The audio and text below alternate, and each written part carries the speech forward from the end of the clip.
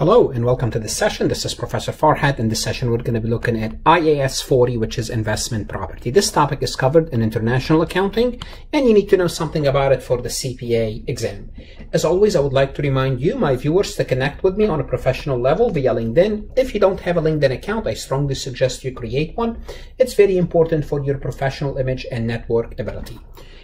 If you haven't subscribed to my YouTube, please subscribe to my YouTube. YouTube is where I house all my lectures. I have over 1,500 accounting, tax, and auditing lectures. If you like my lectures, please like them, share them, put them in playlists, let the world know about them. If you're benefiting from them, there's a good chance that other people might benefit as well. This is my Instagram account. I'm trying to grow my Instagram account. This is my Facebook handle on Gumroad. I do have some premium CPA material, and this is my website. IAS 40, investment property. The first thing is, what is an investment property? Because we kind of know what property is: property, plant and equipment, land, building, so on and so forth. But what is investment? What is the purpose of this property? Is for investment. What does that mean? It means we buy a property such as land or building. Okay, it's not in property. What we mean here, it's not movable. In other words, you cannot move the land and the building to somewhere else, like a vehicle. And the purpose for this is to either rent them and collect money, rental income, or you bought them for speculative purposes. What speculative purposes? It's you're looking for capital appreciation. You bought something for 100,000 and you're hoping it's going to grow to 125 and you will sell it. This is what speculation is. Or it could be both. You're going to collect the rent now. Once the price is right, you would sell it and realize your gain. Now we have to understand, investment property are not property, plant and equipment, because the definition of property, plant and equipment is they are actively used in operation. Actively used means you are using this building to produce the units, the items that you are producing. You are using this building to house your operation. Well, that's not investment property. Okay, investment property, they have no depreciation.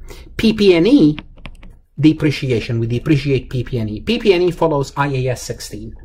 Also, that building is not used for administrative purposes. What is administrative purposes? They're housing your HR, you're housing your payroll, they're housing your headquarters. Well, if that's the case, it's used in operation, therefore it follows IAS 16. Also, investment property, it's not something that's held for sale, like inventory. Unless you are in the business of buying and selling land. If you are in the business of buying and selling land, then the land will be considered inventory, and that will follow IAS 2. Okay, so it's not any of those. This is what investment property is. It's either held for rental, capital, or both. Recognition is important. So the recognition is, what is the initial recognition when we first initially recognize the asset, and what happened after we recognize it in subsequent year. The initial recognition is pretty straightforward, just like the initial recognition for any asset that you purchase, such as inventory, financial instruments, so on and so forth. Initially, it's recorded at that magic word cost, just like IAS 16. There is no startup cost if you incur any startup cost, and there is no operating loss in pre-stage before you rent that property. What happened to subsequent recognition? Subsequent recognition is basically year 2, year 3, so on and so forth. And subsequent recognition, you have two options, just like IAS 16. You can have the cost model, which is basically reported at cost, IAS 16. Now, here's what you have to know about the cost model. Although you're using the cost model, you still have to disclose the fair value in the footnotes. So you still have to find out what's your fair value, disclose it in the footnotes. 2 is the fair value model. And notice I did not call it the revaluation model. It's called the fair value. Obviously, we don't depreciate those assets.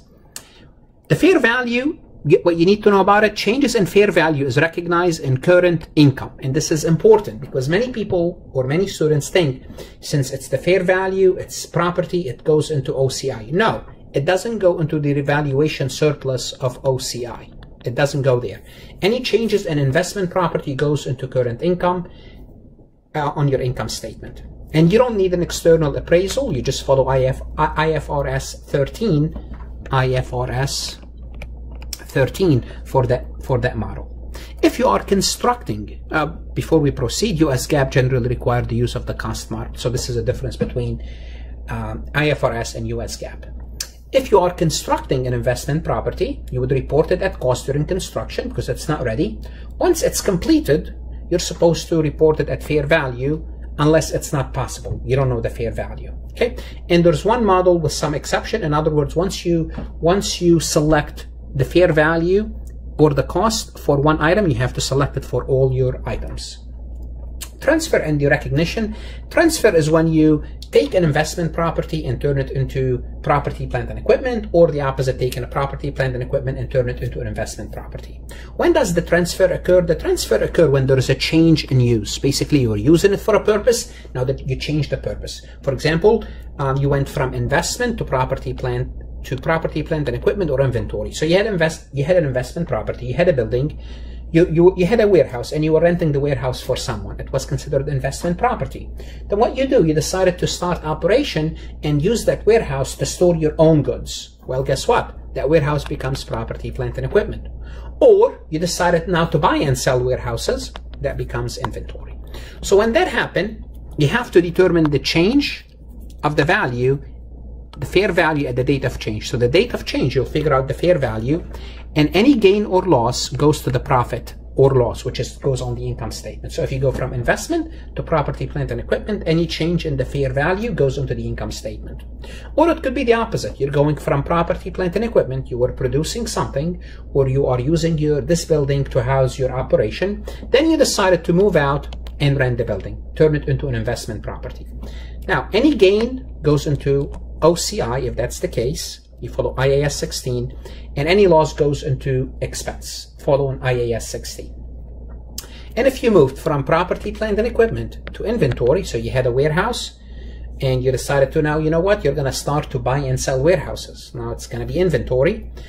Gain or loss goes to the profit, because now it's becoming inventory. Inventory is part of your operating income. Derecognition occur under two circumstances. Derecognition is mean when you take it out. Derecognizing is mean you're no longer recognizing something. When you dispose of it, when you sell it, when you exchange it, or you permanently withdraw it from use with no further benefit. Basically, you take it out and you're no longer using it. That's considered derecognition. You have to move it. When you take it out, when you remove the asset, you either have a gain or a loss.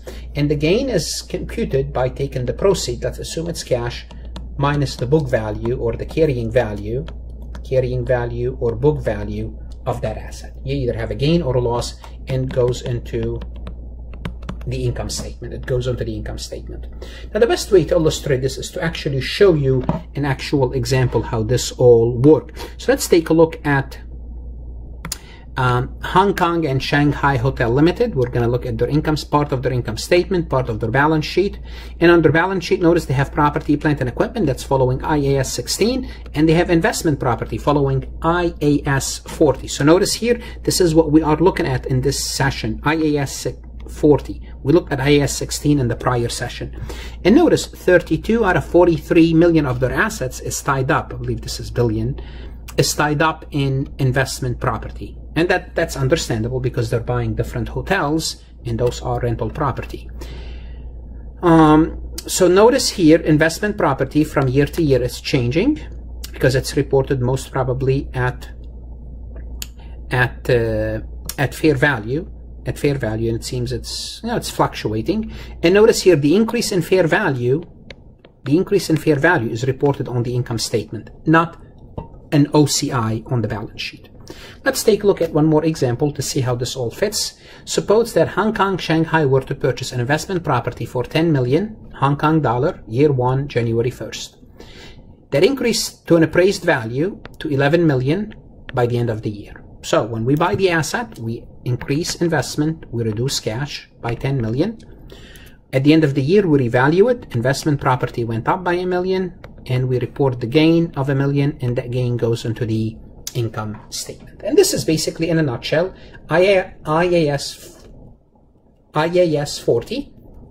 If you have any questions about this topic, please email me.